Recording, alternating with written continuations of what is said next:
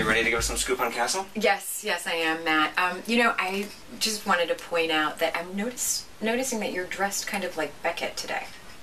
Okay, number one, total coincidence. And number two, I have on a much more sensible heel.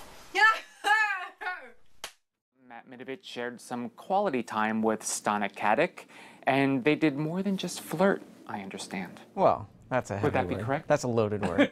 So you caught up with her earlier this week. Well, first of all, Beckett just got fired. She did. Kind of with no tact from Lisa Edelstein's character. I mean, she just showed up at the doorstep and said, I'm here to tell you you're fired. So that raises a lot of questions. Can Beckett just go back to her job at the NYPD? What's next for her and Rick? What are their living arrangements? Because he just bought them an apartment in D.C.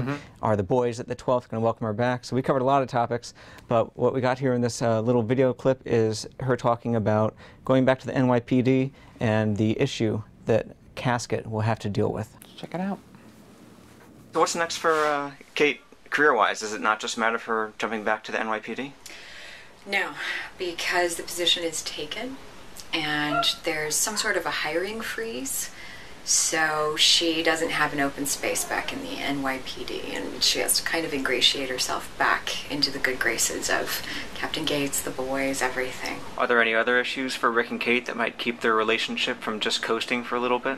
You know, I think one of the issues is Alexis, and it's not necessarily an issue for Kate, but I think for Castle and Alexis, they're trying to figure out what does it mean to have another person come into Castle's life, and Alexis is kind of adjusting to some of that.